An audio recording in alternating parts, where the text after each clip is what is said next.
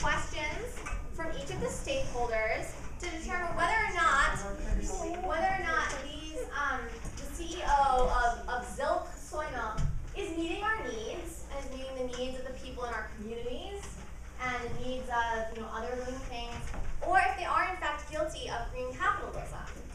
So Guilty of green capitalism is if that's a crime. I thought that's what we're all supposed to be. Sorry. So please hold your tongue until you're addressed directly by the board. So let's start. We can just take one question from each group going around in this direction, and Zilk, I'm sure, will field these questions truthfully, as we are in a court of law. So let's hear from our urban community residents over here first. Oh yeah. You can also tell us just who you are and kind of explaining where you're coming from, and then give a question to our CEO.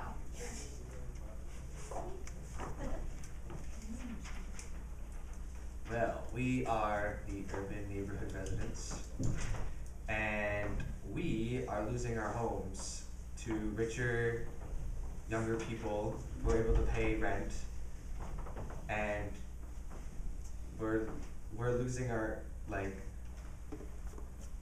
sense of diversity and our sense of home, and these supermarkets are coming in with these Whole Foods and where there's your Zilk soy milk and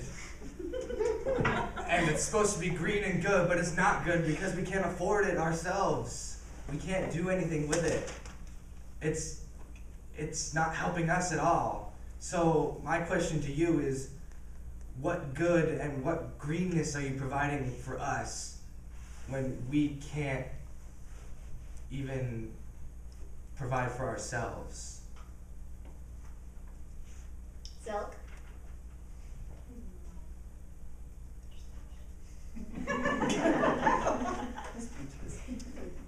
I answer this one. I mean, our job is to sell soy milk. It is not our role to give something to you or to make sure that you're able to provide for yourself. So I hear that you are not able to provide for yourselves, and that makes me sad, but I'm not sure what that has to do with us. All right, and let's hear from some indigenous people from Campesinos. I was like, I'm not done here. I just want to make sure that we have time here for everyone.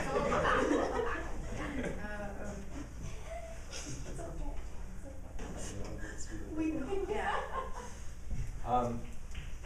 We are the indigenous peoples being dispossessed of their lands, livelihood, and traditions by soy monocrop production. Our question is, who gets to decide what is green, and how can a company come in and take the land from a people that have lived there for 10,000 years without negatively impacting the environment and call their product green and sustainable and organic? Well, we're using the land when you guys weren't using it for anything. That's bullshit. Right? Please hold your turn until you're directly addressed by the court. So Zilk has the floor. If you don't have any money or stuff, come get an application. You always need people on the farm. You guys are welcome. And we're creating money, and we're creating good products for people who work hard and are furthering organic and sustainable things in the world. So. Plus, we are growing ethically and sustainably produced soybeans, so we're using the land in a responsible manner. And you did sell us your land. You didn't have to. It was eminent domain, buddy. Zilk, soy milk, consumers. Let's hear a question, maybe a little bit about you and a question. Well, we are Zilk soy milk consumers, and we love your product. It's so good. It tastes great. We heard it's healthier, and we heard that you support renewable energy. It was just so awesome. We just love Zilk so much, and that you are also ethically producing all your stuff, and that's really great. So but what I really want to know is, what does ethical mean to you? What does ethically produced mean? We are not required to publicize our standards. It's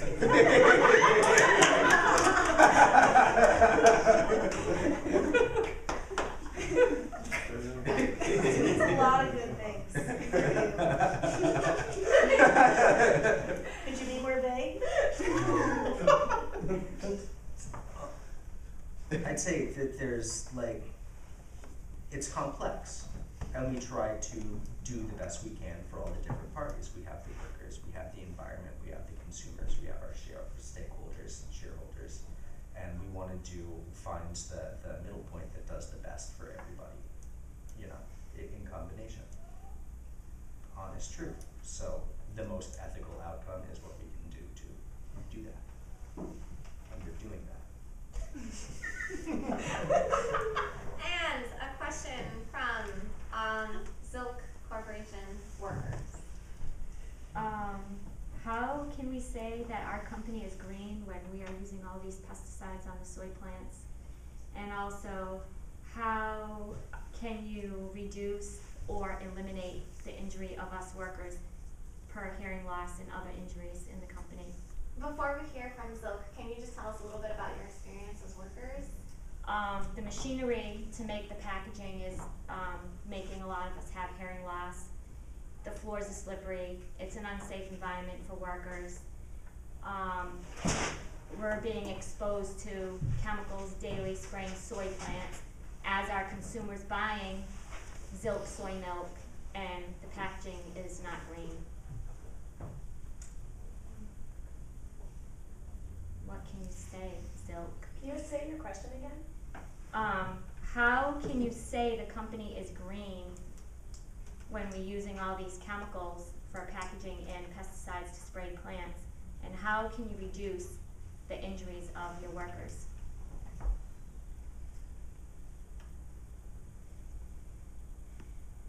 Green is a spectrum.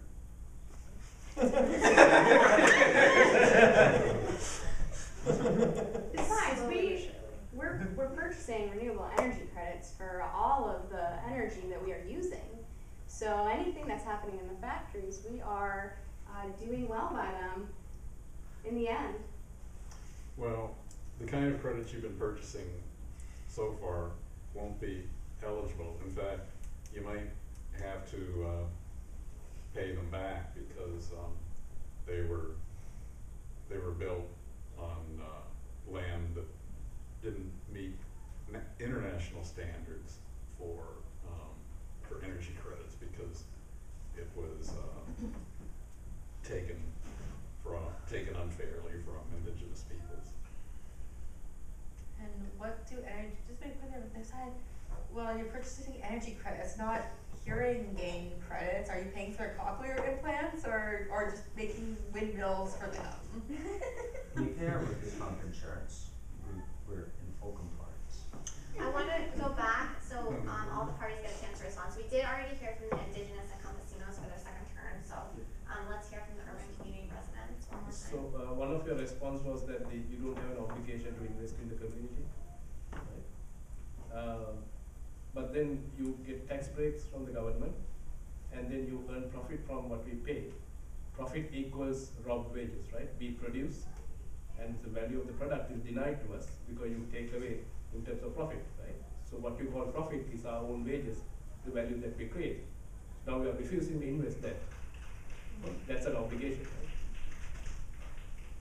We invest in our customer base. Like as you all said, you are not our customer base. Like the people who are moving into your neighborhood and buying our milk are our customer base, and we're very grateful to them. Let's hear from the consumers one more time if you have a response that you want to share. So, one thing that I'd like to know is, does the equation balance out? So you say that you invest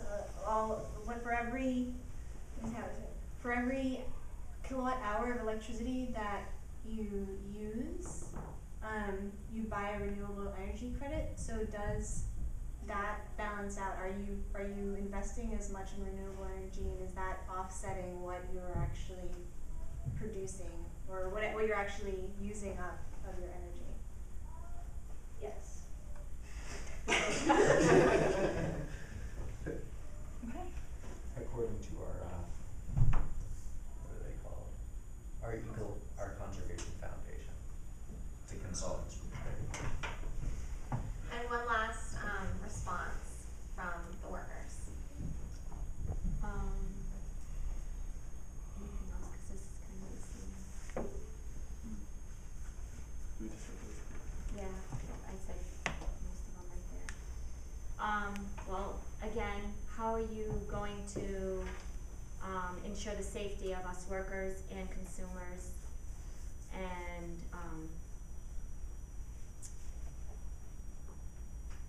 help us financially, I guess, ensure our jobs? Well, by getting as much profit as we possibly can, we are making our company stronger and ensuring your jobs for the rest of your lives. Thank you. All right, thanks Zilk for being in the hot seat. And thanks everybody for being awesome witnesses and partners. I guess we wanted to do a little bit of a debrief of this, which I guess Shane is going to be facilitating for us. Okay, so obviously this is not just about silk, or even just about, you know, this sort of corporate idea of corporate accountability. There's lots and lots. This is like not just like, oh, silk sucks. Everybody don't buy soy milk. Don't do it. It's more about like this is one case study, and it just happens to be a corporate model that is like throughout green capitalism. And so there's all sorts of state and even, you know, just cooperative business models that are not actually. What's that? This dude doesn't believe this stuff actually happens. We should give him some real examples. No, I'm saying some of the responses would probably not have been stated at most public forums like this by companies like that. Alright. Given this is a role play done at a conference, some of it is the end. Alright. So, what kind of groups did people most identify with here? I know these are all like gross, horrible caricatures of like people's ways of life, especially indigenous people being like, hey everybody, like, here's me. But like, what did people think about these groups, and like, had people thought about all these sort of players going into green anything? Like, if we're building a green economy, how do we account for these? Had people really thought about that before? Like, which ones did you identify most with? I don't think that I realized the direct connection between like urban communities and a single company. Not to say that like that is the connection, but like I had never thought about it in that way, like silk, soy milk, having a real effect on an urban community and the people there. And like, and I've thought about the Whole Foods markets before, but like you think of it as like Whole Foods, but like every single company that's selling their food in Whole Foods is like a player in it. You know what I mean? Like, I don't know, I never thought about that before. So like that, like, part in gentrification that can remain like invisible or something. Yeah.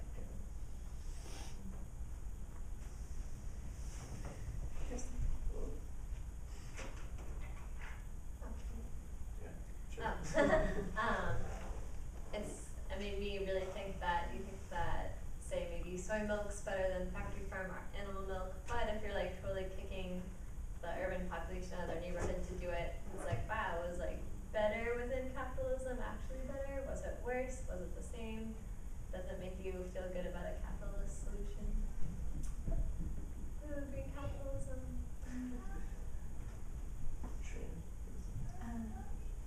I can't remember what I was gonna say, I'm sorry. It strikes me that the consumer side of things was really interesting because so much of everybody else's suffering or the externalities that are felt by other, especially at the place of production, other communities don't get assessed almost on purpose. Like it's to the to the market's advantage that these people remain as ignorant as possible. And to do that, they obfuscate by using buzzwords that are culturally appropriated for the marketing of a good, and then, you know, bring connotations, emotional connotations, and ecological and political connotations that people don't think twice about. And if they did, then it might change their spending habits. For me, it seems spontaneous, but also maybe very intentional in the way that the system has divided to all of us in different spheres. So we don't know what's going on with the indigenous, or with the producers, with the employees, or, you know, we were the consumers here, but we didn't know. I mean, we didn't have the whole picture about what was happening in the factory, or the stakeholders. So it seems like maybe this is like a small case, but at the same time, it reflects what's happening in all over the system that we don't see beyond our neighborhood, our region, or even less the whole planet. You know. So it seems like it's like a divide and conquer. We are very divided, and if we have an opportunity to come together, we can see the other pieces, and it was very shocking to learn that about the rest of the pieces. I think like the consumers, they don't, like they wouldn't, a lot of them may not even want to give up their product, the Zilk milk, which is convenient, and the Whole Foods is convenient. And they don't, maybe if they knew the levels that it affected all the different, prongs, that it's a multi-pronged thing. It took away the land from the indigenous people, it's taking away the land from the urban people, and they're just like, oh, it's a great product and it's green and yay, and that's really how it is. Like, they think they're doing a service to the environment, to society, by buying this green product, which really isn't green, and they're just kind of like what Joe said, they're just, numb or dumb to the fact that it's affecting so many different levels in a bad way, and they think they're doing something good, but it's doing bad in a lot of different ways, Does that make sense? Yeah. Yeah, and I just want to respond to that with what Danilo was saying, is that like the information that we were given was all positive, and we had a complete disconnect from all the other parties that were affected by this, Right. and so all where we were getting our news from was, hey, they're ethically sourced, they invest in these renewable energy resources, and they listed off what they invested in, and they're socially responsible. And yeah, so like it's what Joe was saying, it's all these buzzwords, and it's the way that we were able to tackle those bigger things, right? Like that's how we were able to organize it in our heads to kind of understand it, because maybe we just don't really understand what else would go into a socially responsible consumer. Well, I think it's important to define, there has to be an agreement with what is socially responsible. It has to be an agreement. This is somebody saying, we are this, and abiding by their own created rules and regulations, or lack thereof. So therefore, when you don't have all the stakeholders at the table, then you can do whatever you want and say, yeah, this falls under the parameters of socially responsible. So, I mean, we're definitely, I was part of the indigenous group over there, and so we're definitely talking a lot about the systems of oppression that, took the land from us. We didn't have a whole lot of choice or voice in that. But one thing that I always try to put on the positive is, instead of putting on looking through the lens of being a victim, identifying as many options and choices that we can make.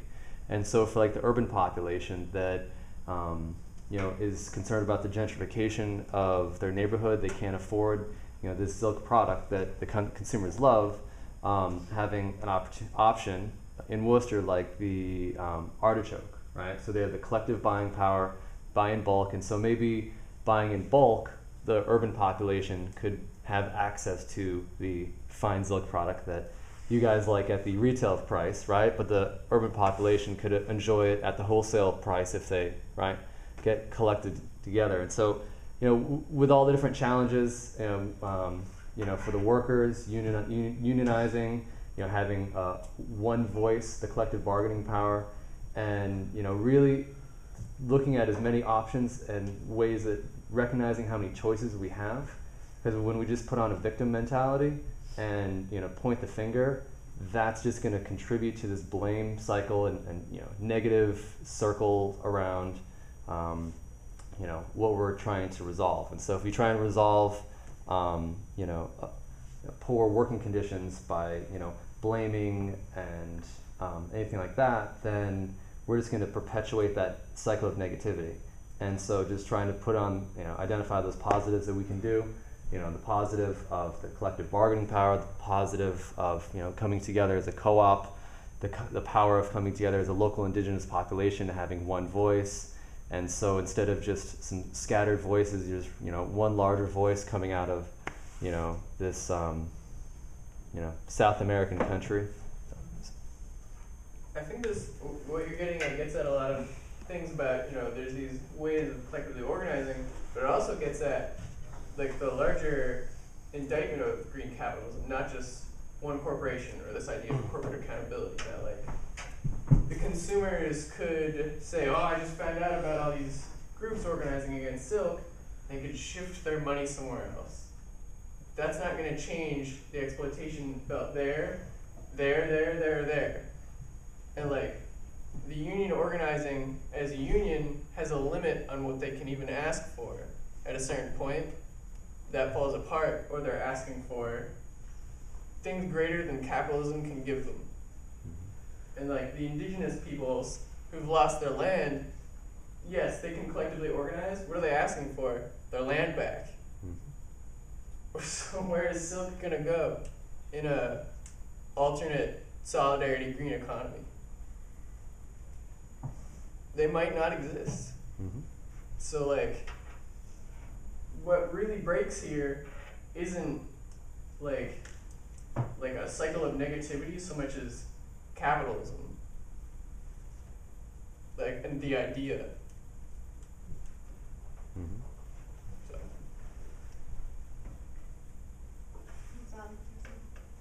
I mean, it seems to me, and unfortunately, I would be saying this had even not been in the CEO group, but like the break is between an absolute ethics and a utilitarian ethics. So all the other groups are coming from a position of absolute ethics. The indigenous have an absolute right to this land, or the workers have an absolute right to working in a safe environment, et cetera, et cetera. And then the capitalist, the CEO or the company has this utilitarian. It has to be utilitarian about what they can and cannot do and provide that greatest good to as many people. And that seems to be like the caricature or the debate that gets played out every single day. So, and we've got to figure out how to get beyond that or break through that caricature. Because as it's played out, can we say that the utilitarian approach is absolutely wrong? And then what then can replace that? Because all of those absolute ethics may be in conflict with each other, at least as the system is right now. We're going to take one more comment and then we're going to move to closing out the workshop. Your point about the utilitarianism is what I run into is we let the companies and let the people of power make those utilitarian decisions. We let and instead of having a real discussion between all the affected parties and frankly really the company, they're not just saying they're making an abstract utilitarian what's best for everyone. They're actually in reality they're thinking, how much money can I make? Even a socially responsible Coca-Cola company, they're just using socially responsible as a brand, makes sense. They're using it because you can make money off social responsibility. So they need that, and as a capitalist company, they need to balance that against making lots of profits for their shareholders. And because it's why are we letting this utilitarian decision making be made by someone with such an obvious bias instead of all working out amongst ourselves as a society? I mean, and even when there are conflicts, people don't necessarily want to just screw people aimlessly. You know, the worker at the factory may not want to screw their neighbor, the consumer. Though in this situation, they don't want to gentrify the neighborhood they might actually live in themselves. And the people in the neighborhood themselves might say we don't want to necessarily, you know, again, like we might actually have to work ourselves and find better commonalities than if we ask a government or a capitalist organization to say, okay, we'll work it out for you, because they're not going to do that in reality. So I think those last comments brought up some really great points that'll segue nice into our next activity. Yeah. Because really what we're getting at is it's not just about one corporation, it's not just about corporations in general. We're talking about an economy and what causes it to function, what is it fueled off of, and what are the motivations that are driving our economy right now. So we're just going to come back to the trees right now.